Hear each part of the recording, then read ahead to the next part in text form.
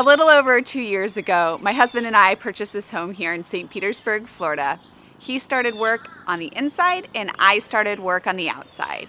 We did a complete overhaul, both indoors and out, to create an urban homestead right in the middle of the city. We are working on a super small lot. It's only 5,600 square feet, but we have been able to turn it into an abundant oasis. So we're going to take a walk around my homestead today. I'm going to show you what I've had growing and what I've been able to do in just 2 years' time.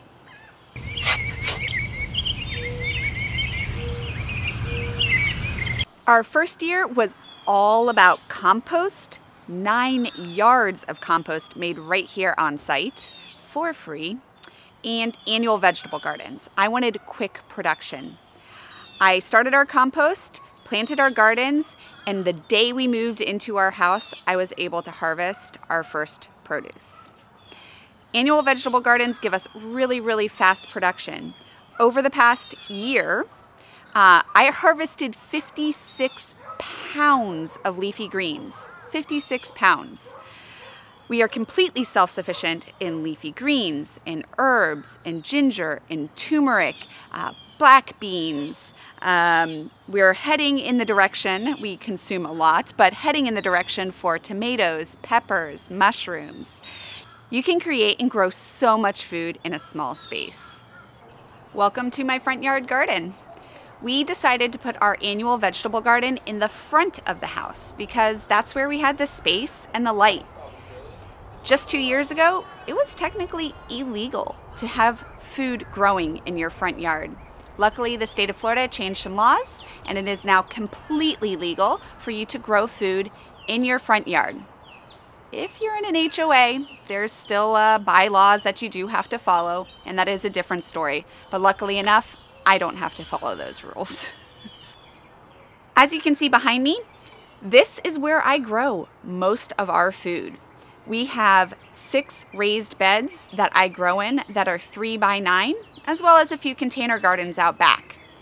With just that space, I am able to grow a significant amount of annual vegetables all year round. When we first moved to the site, this was where I had the most light.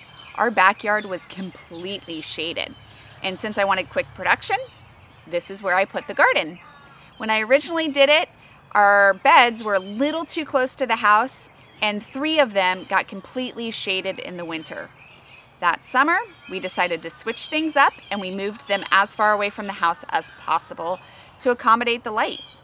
Just because you did something doesn't mean you have to stick with it. Change things up and adapt as the situation dictates. We used raised bed gardens. I even salvaged some materials from a friend of mine and made these awesome PVC planters. You can grow food using anything you've got, even mounted rows on the ground. Everybody can grow food. If you followed along on my channel, I teach vegetable gardening and show people how to grow no matter what their space. Whether you have a small urban lot, a lot of acreage, or a tiny apartment balcony.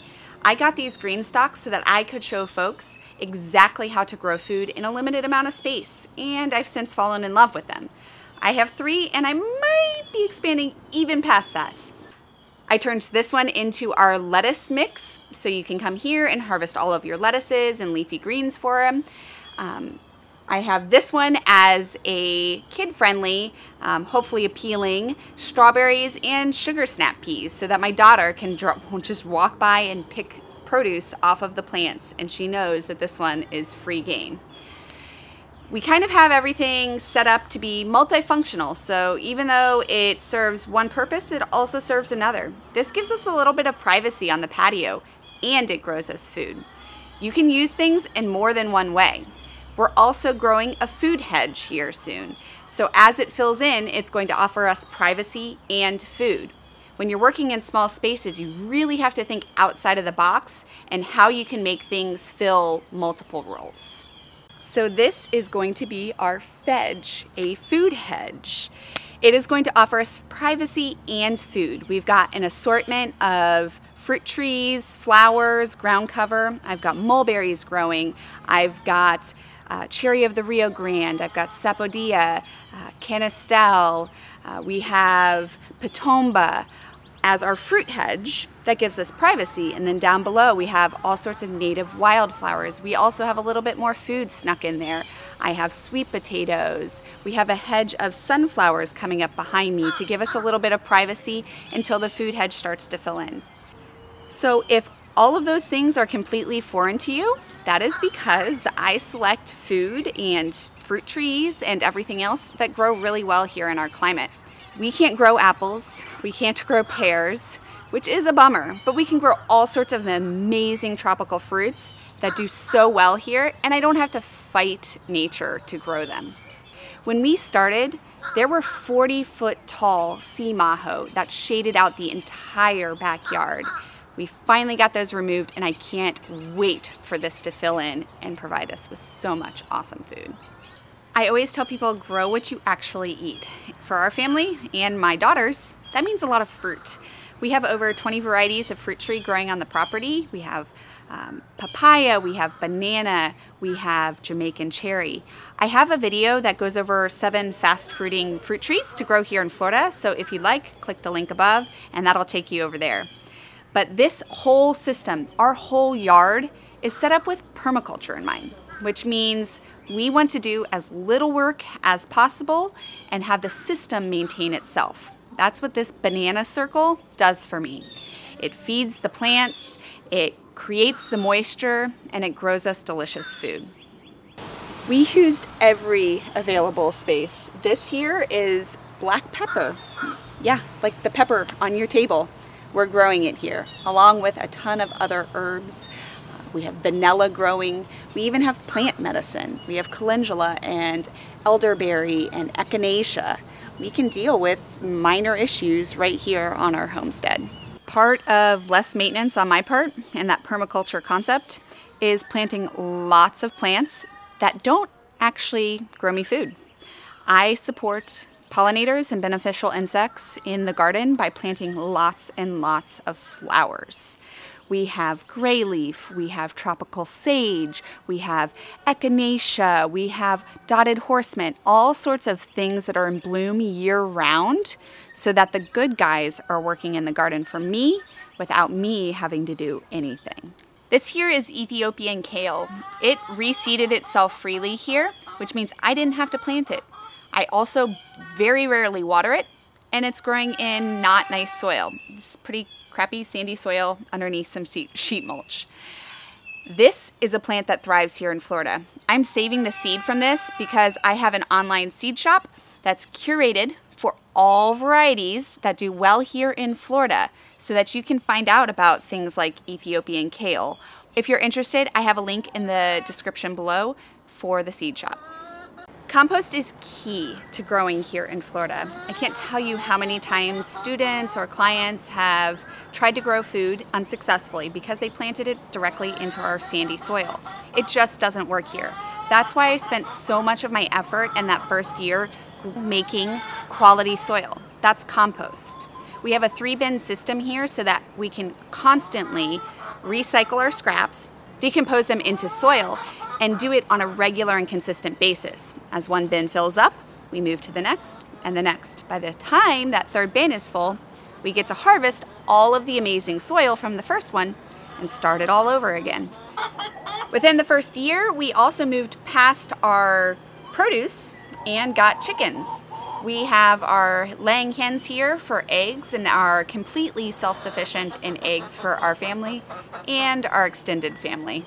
We're able to grow some food to supplement them so that they get access to plenty of fresh greens and fun things to scratch around with, and we're able to produce a ton of eggs in a pretty small space.